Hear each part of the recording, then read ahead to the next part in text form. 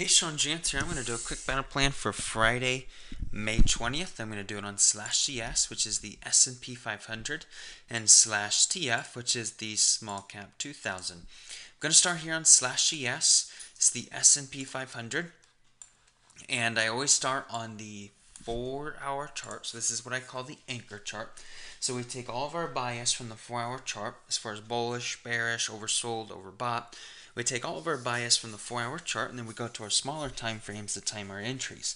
And I'm going to try and make this, I know I'm getting this out late. I'm going to try and record this, try and make this super quick so you can watch it and then basically know what to do for the US session or for London session, which starts not too far away, right? And so when we look at the 4-hour chart, going into the close of the day, we actually hit a really good 4-hour candle buy trigger, and a lot of people were able to buy a bunch of strikes underneath there. I was, and I know several other people did as well, were able to buy today. Price tanked, and then we caught the buy trigger, and then we've made a nice, pretty hefty move all the way back up into that middle blue Keltner, right? So we've made a nice move all the way back up into the middle blue Keltner. So this chart we're basically going into Friday, we're basically smack dab stuck in the middle. So this chart has plenty of room, as you can tell, right? This chart has plenty of room to continue to go back down, to go lower tomorrow. Let's write that number down. Write down 30 to 28. So this has more room to go lower, of course, 30 to 28. And then, of course, as you can see, this still has more room to go to the upside as well. Let's write that down. Let's write down 57 through 59 back up to the upside. And then we're currently right there, smack dab at the middle, basically decision time, right? It needs to make a decision. I can't tell you which one exactly it's going to be. When you go over to the 1-hour chart, you can see, look, as we speak, we're trying to form a 1-hour sell trigger as we speak. See that? See, it's already telling me overbought. Let's go. See how it's kind of coming up, reversal stars coming up into the resistance there. And then this is already overbought, telling me like, hey, let's go. So I do want to write these numbers down as well. Middle blue Keltner on the 1-hour chart. Let's write that down. Let's write down, that's going to be 41 through 39. There's the middle blue Keltner. And then all the way back down to the downside, let's write that number down, 33 through 31. So I've written down the 30 through 33 multiple times, and then I have the 41 through 39, which hopefully you've been watching all week. I've written down 40 multiple times. I've written down the 40 level multiple times on my notes throughout the week. And so now we go over to the plot chart. And as you can see, obviously the bears have been in control of this chart. There's our 5-day high. And then we went lower, higher low, lower low, okay, higher low, lower low. And then here we are.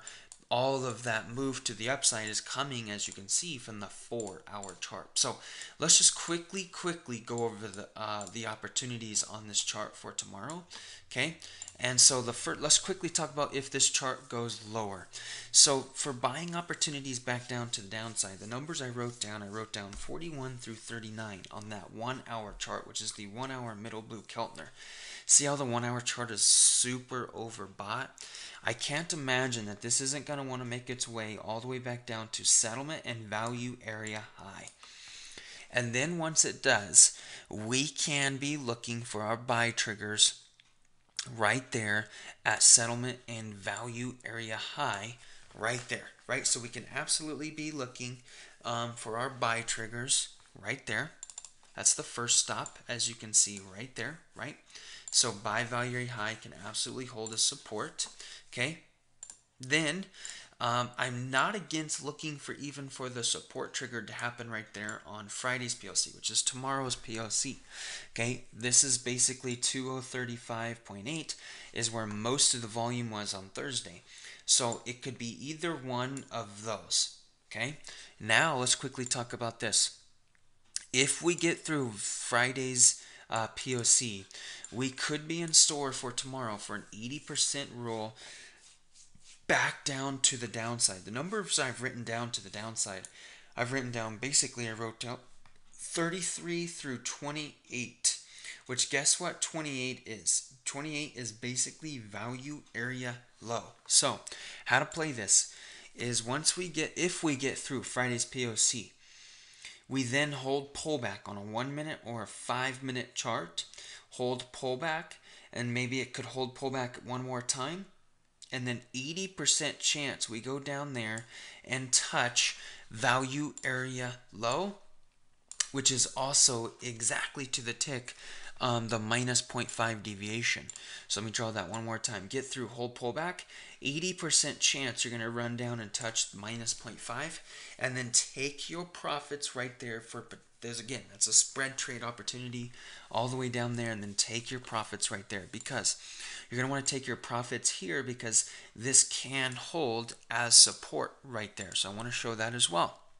So then you can potentially have another potential buying opportunity right there on value area low, which will also be exactly where the bears took it on Thursday. So you can kind of see how it all comes together. Now, quickly, if we bust through minus 0.5, I have nothing, question marks if we bust through minus 0.5. I'll probably just call it a day if we do that. 520, it's Friday. I probably won't mess with this chart if we get through the minus 0.5. Hopefully you were able to spread this down, take profits, call it a day. Call it a Friday, go have some fun. Okay? Now let's quickly talk about if we go higher. The only place for me to look for my sell triggers, sell triggers if we go higher, the only place that I can be looking for triggers is going to have to be that plus 0.5 right there. Okay, and the numbers I've written down to the upside, I wrote down 57 through 59, which is going to put me even higher than the plus 0.5, but that's going to be my first stop.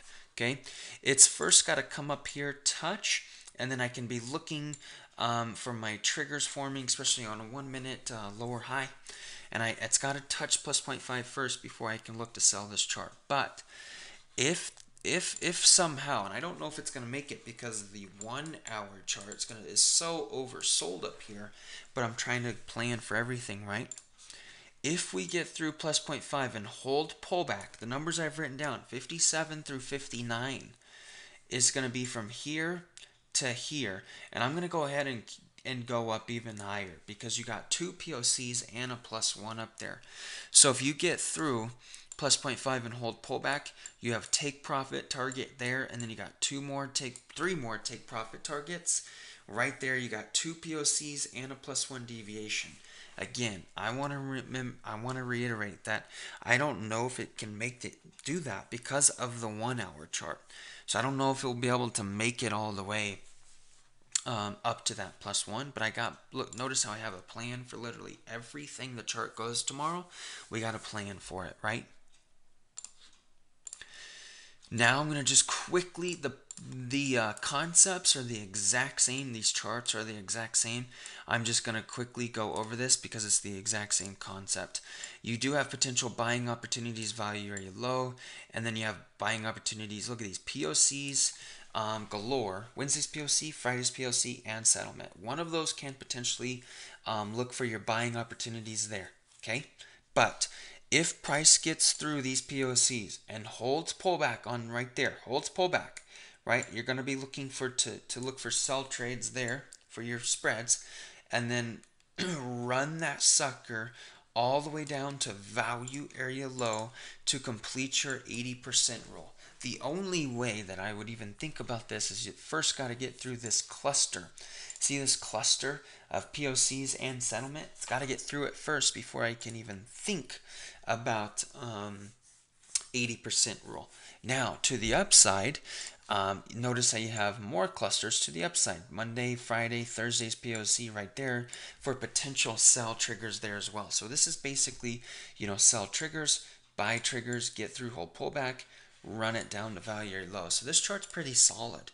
I almost like this chart better than ES because of look at this structure, right? But if you get through Thursday's POC and hold pullback on this sucker, you can look to keep on running this And let's quickly look at the 4-hour chart for targets to the upside. And we can write that number down.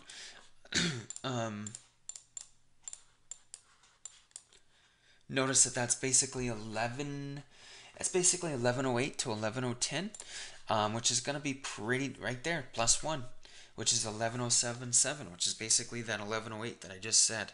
So your target's going to try and be your target there at that +1 if you want to look for spread opportunities to the upside. And notice this is basically exactly where the bulls went here. See that right there? They went to the 1106.7 right there, and then they went basically to the 1109 right there. So if you get through whole pullback, you're likely to probably keep on running. But notice, look at this resistance here, right? See all of that resistance there. So there's your first sell trigger. But if it gets through, holds pullback, you can see how I have a plan for everything. So comment if you have any questions.